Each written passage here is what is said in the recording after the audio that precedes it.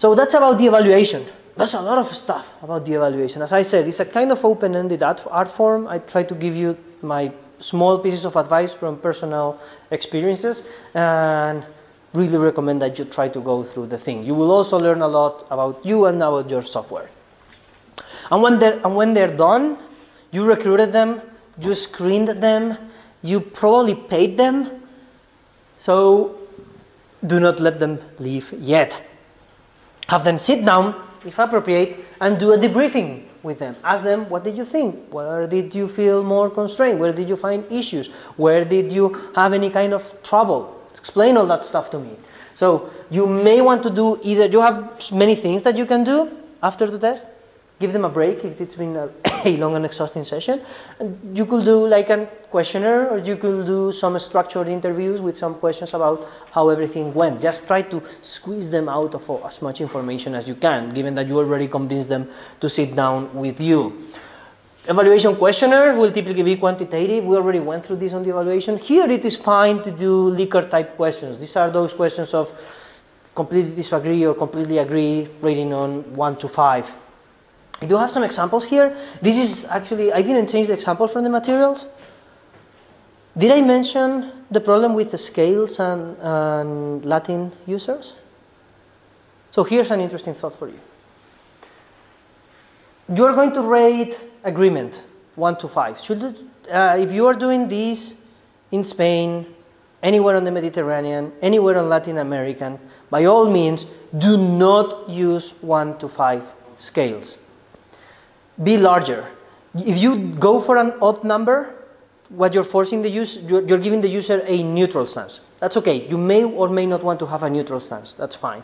But 5 is too small of a number, because the Latin user, that's Spain, Italy, France, somewhat, there are actually studies, and there's one characteristic that we have, is that we are very hesitant to go for the highest or the lowest amount. When we are dissatisfied, on a scale of 1 to 10, we tend to do a 2 rather than a 1.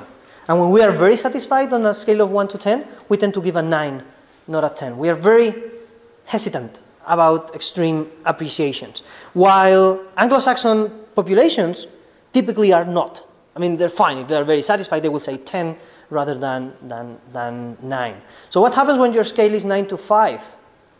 If you just eliminate the 5, what you have is a 4. 4 is a high pass. 4 is 7.5 on a 10 scale. So 4 is actually a bad number. So if you're querying a Latin population, go larger than that. Here, for example, the evaluations that you do on the teachers, they are 1 to 5. They're poorly done. They should need a lesson or two on how to design experiments, because it's not informative. You're losing informational power because the gap is too large. So you want to compensate by that. So go for 9, go for 7 at least, but do not stop at 5, because we Spaniards will not award 5s. We do not want to give our 5s. We will do 4s, even if we are very, very, very happy, but maybe not perfectly happy. We will give a 4, not a 5. Do provide optional. I mean, these were all from this is general or common sense type of information. Do leave optional text fields. There's a lot of things that you can learn from there. Go from the very general to the very specific, so that the users do not get looping on one small issue that they just detected. So try to go from open-ended to smaller, and always finish with tell me whatever you want on a final, very, very open field.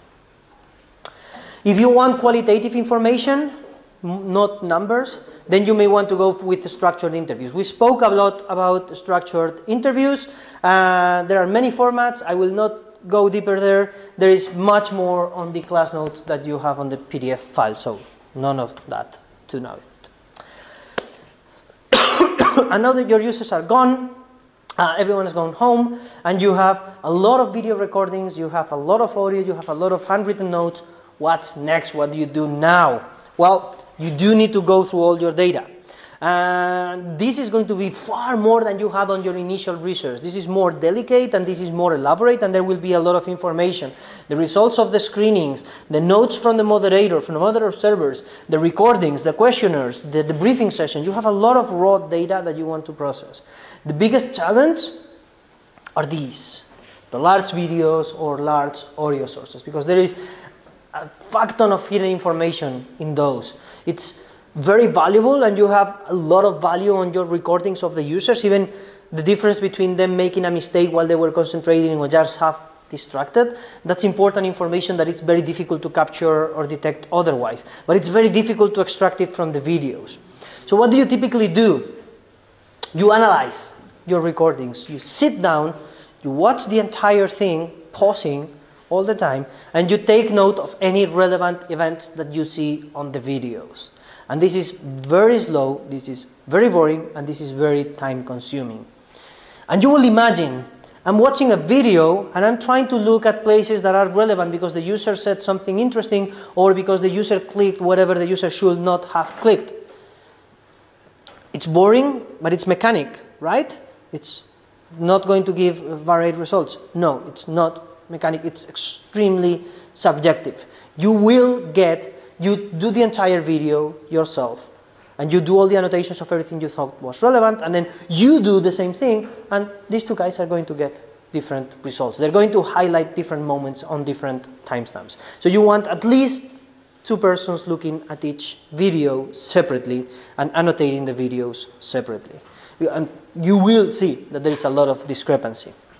And when they annotate in parallel, you will then want to merge the information. A million ways of doing this. This is a pattern, this is a tool that I use sometimes. It's extremely sophisticated. It's called Microsoft Excel or Google Spreadsheets. And you just have a spreadsheet where you have, never mind about the first column, where you have timestamps of where it begins and when it ends. I'm sorry, the screenshot is in Spanish, so I'm going to translate the main portions. So this is starting timestamp, end timestamp, what the user was doing, what was the current task, how the user seemed at the moment, and it's confused, slightly confused, feeling nice, surprised, nicely surprised, having fun, all that kind of thing. So what was the user emotion and what was going on? This is the human written comment of what was going on at that moment on the video, and maybe a quote of something the user was saying right there. I have a question here. For the emotional state of the user, do we need to have like a list of values that we have to go from, or we can just say whatever we want? You may or you may not, it's up to you. I typically work with a list of possible states, which is slightly dependent on the project. It's not the same thing to evaluate a game or just a regular application. So it may help to have a control vocabulary for this. And just take a look here.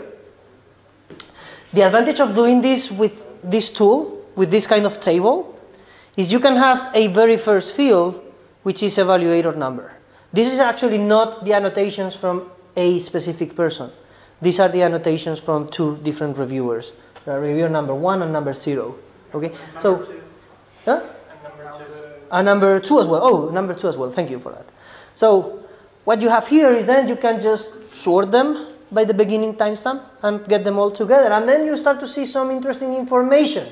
Like here, well, this is not exactly the same task, but bear with me.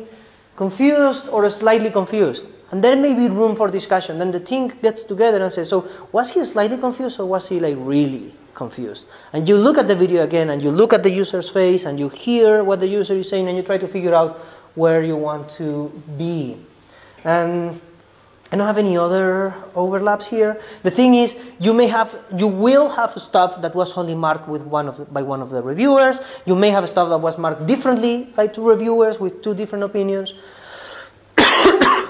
And you need to work with that. Ideally, after you annotate separately, you want to get together and try to reconcile all the results. So was he really surprised or not? Was he confused, happy or angry, or just frustrated? And what's the difference between being angry and frustrated, okay? You will want to discuss about that. Yes? In the previous slide, is that in minutes and seconds or hours and minutes? Minutes and seconds. Please, do not do 5-hour evaluations. So just like 10 to 15 minutes. With think aloud, 20 minutes, after 20 minutes, people start to get tired.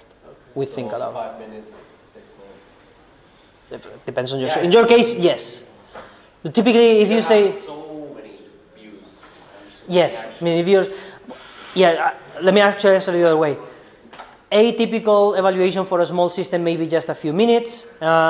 If your evaluation is going to take more than 20 minutes, you should be cutting it into pieces for different users. So something short. Yeah, because it's very, as I said, it's very tiring for the user. 20 minutes is a kind of a hard limit.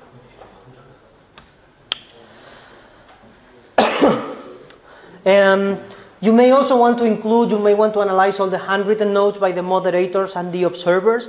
It's very useful. If someone is there with a notepad taking notes, just have a clock somewhere so that they can write their timestamp of their observation. So it's easier then to correlate them with the video annotations, and you can even merge them with the video annotations. That's a piece of advice. And you will want to analyze the interviews and the questionnaires. And what do you do when you have like interviews and questionnaires? You create lists of factoids. But you already know how to do this from the research phase on the goal-directed design, so I'm not stopping here again, but it's the same process. And when you end, you will have a list of annotated videos with all the annotations. You will have your factoids from your questionnaires and your interviews. You have a lot of information there that is already distilled.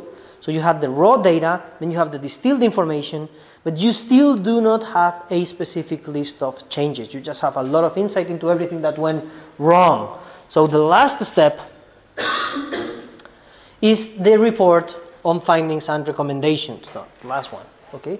How does this look? Exactly the same as in the heuristic evaluation.